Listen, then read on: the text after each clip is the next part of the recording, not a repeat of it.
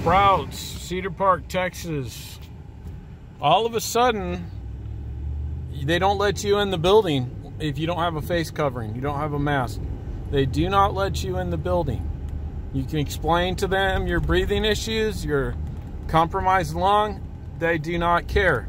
They are denying you access to their store. And they're hiding behind the city of Cedar Park. Now, in other cities like Austin, there are exceptions, exclusions to the rule. Now, I asked to talk to the manager. Real nice guy, but at the end of the day, he doesn't care. He's not letting me in the store if I don't put something over my mouth and nose. He's not taking any personal health conditions into consideration whatsoever. What store is that? That's Sprouts on the corner of Cypress and Lakeline.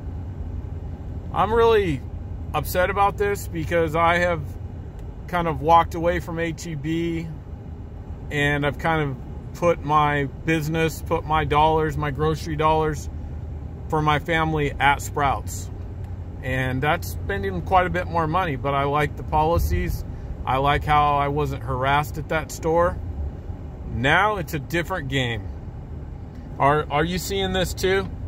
Let me know what you're seeing out there in the comments. Thank you.